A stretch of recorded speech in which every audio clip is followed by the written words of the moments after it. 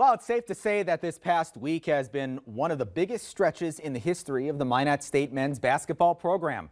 For the first time since moving to the NCAA in 2010, they cracked the top 25 and showed why they were ranked in knocking off the #1 team in the land Friday night.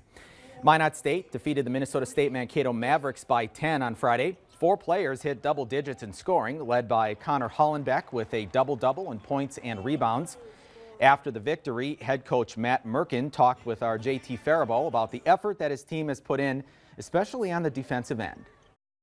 You just got to be relentless on making multiple efforts, and man, do our guys fly around. I mean, if you came out tonight and watched it, man, if you haven't watched it, we really compete defensively.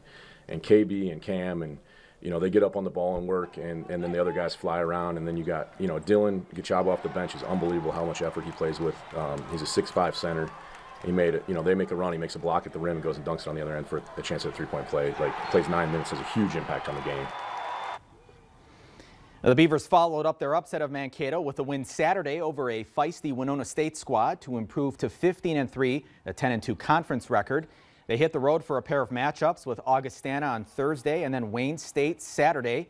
Also, the new national rankings are expected to come out tomorrow. Should be interesting indeed.